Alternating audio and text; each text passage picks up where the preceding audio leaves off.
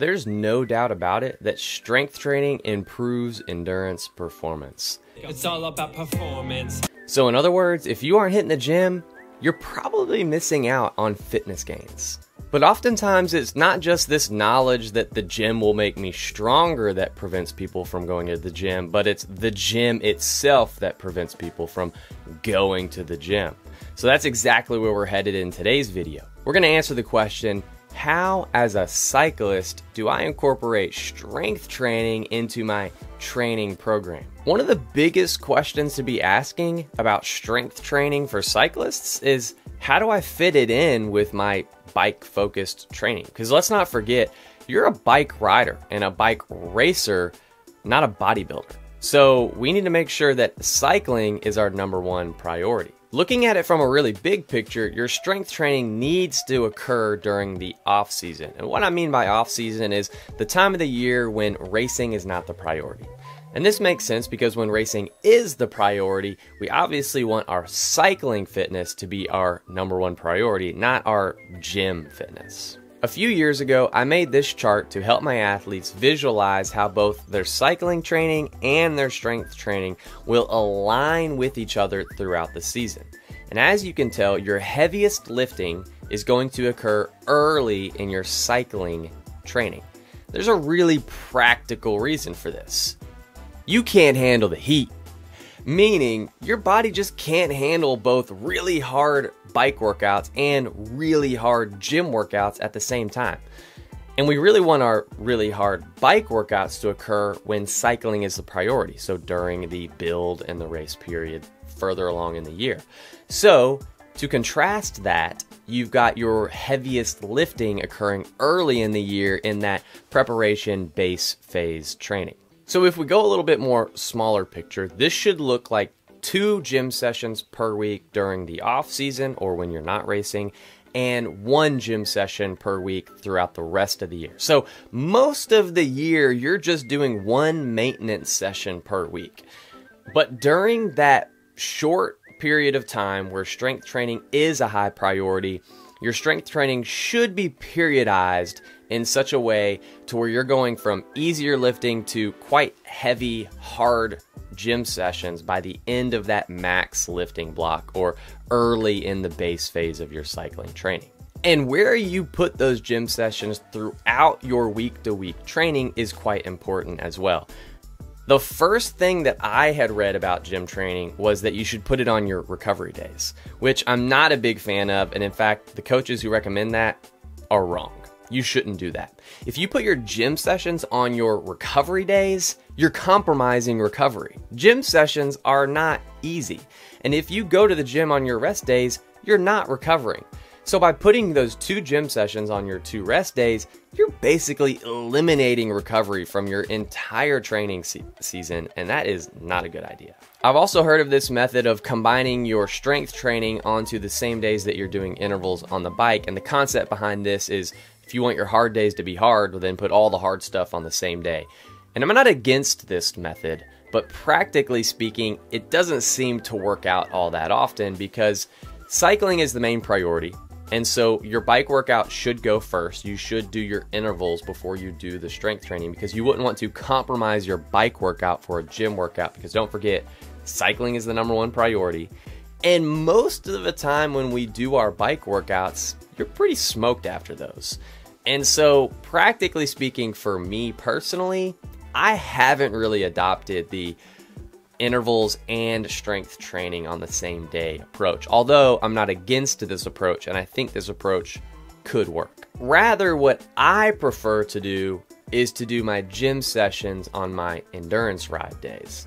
This adds a lot of training in one day as far as time is concerned, but practically speaking, that it works for me because I really like doing my gym sessions in the morning, which means if I do them in the morning of intervals, I'm compromising that interval workout.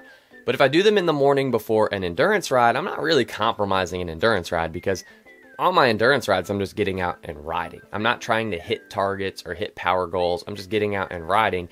And you can ride endurance with a little bit of tiredness or fatigue in your legs. In fact, it might even be a good thing to ride some of those endurance rides with tired legs. One more approach that I often adopt with the athletes I coach is that I'll combine strength training and running on the same day to make it almost like an off the bike workout day. Practically speaking, this works a lot because it's really easy to pair both a gym and a run. Most of the time, gyms have treadmills, and so you could do your gym session and then jump on the treadmill right then and there and knock them both out at the same time.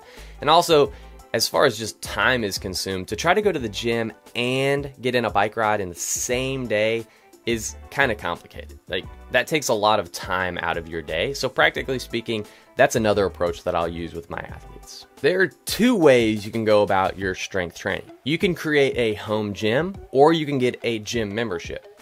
And both have their pluses and minuses. But if you get a gym membership, you're gonna need a cool bike to ride to the gym. Maybe a Townie or a Fixie or a Clunker. And I have just the hookup you need: State bicycles. I'm excited to announce that I'll be riding State bikes for the 2024 season. And yes, they do make Fixies and Clunkers, but I won't be racing Fixies and Clunkers at the national gravel races I'm going to. In fact, State is making their way into the high performance gravel scene with a carbon gravel bike, the all-road carbon. They even have a carbon road bike as well. And I'm stoked to be working with State because of what their mission is. Their goal is to make cycling more accessible to people. At the end of the day, we want more people to ride bikes, but riding bikes is crazy expensive. Bikes are expensive, all the stuff that you need to ride that bike is expensive, and State is all about lowering that barrier of entry, making good bikes at good prices so that more people end up riding bikes. That's something that I can get down with. So be sure to go check out State Bicycle Co., where you could find either your next gym clunker or your next gravel racing rig, because they have both of those things. Pretty awesome. And it'll help me out because they've got me set up with an affiliate link that's in the description below, which will help me earn commission, which I will then be able to use for my racing budget throughout the 2024 season. And on top of that, they're giving all of my followers and supporters a 10% discount right here. Now we get into the nitty-gritty of, once I get to the gym, what do I do? And there is quite an array of different approaches to this as well. I think the early adopters of the strength training for cyclists, and quite frankly just some old school coaches out there, have come up with this mindset of, well, we pedal thousands of times on our bikes at minimal weight, and so we should replicate that when we go to the gym. We should lift really high reps but really low weight. And I get their thinking, but they're wrong. We already get enough of that style of training on the bike. Rather than replicating or mimicking exactly what we do on the bike, our strength training should complement what we do on the bike, meaning we should do different things in the gym to make our bike riding better. What I'm saying is that you need to lift heavy things, and it's probably a lot less total reps than you're imagining. You should start with low weight and high reps. I will say that because you have to adjust to strength training. So the first few workouts you do should be light weights at like that 15 to 20 rep range, but eventually you should be increasing the weight you're lifting and decreasing the reps that you're doing. Meaning by the end of your strength training cycle or phase, you should be doing like near max lifts at like 1 to 3 rep ranges. And this makes a lot of sense if your goals are primarily neuromuscular. For more on this, watch my other video on strength training where I talk about that. Because when you lift really heavy things, your brain has to figure out new ways to use your muscles and coordinate all of the different muscle fibers in your legs to get that weight off the ground or back to the squat rack.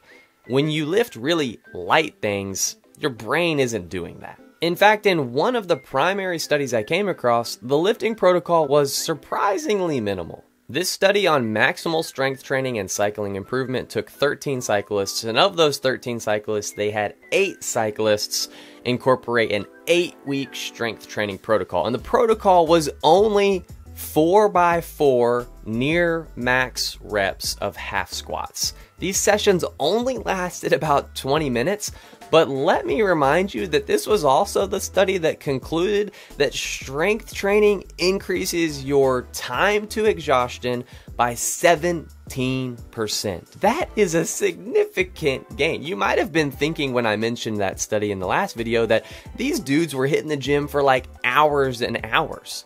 But it was just 2 or 3 20-minute sessions a week, and all they were doing were some half squats.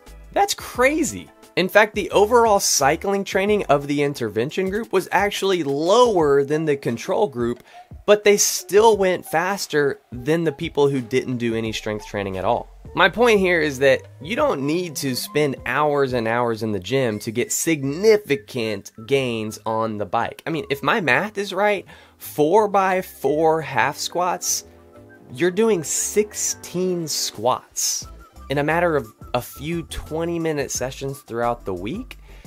Come on, that's pretty easy. I'm pretty sure any of us could add a few 20-minute, 16-rep workouts to our training regimen. One last note, don't hurt yourself. If you're new to this whole strength training thing, it might be worth it to spend a few sessions with a personal trainer who can help you to adopt the proper form for all of these lifts and make sure you don't get hurt and end up off the bike because of what you did in the gym. I don't want that, you don't want that. Let's be safe here. Thanks for watching. I'll see you in the next one. If you want to support my video making abilities, there's all kinds of things that you can do to support me. Primarily, you can hire a coach through Ignition. You can drop some change in the Patreon tip jar linked below, or you can use any of the affiliate links of my sponsors in the show notes below. Thanks again. I'll see you in the next one.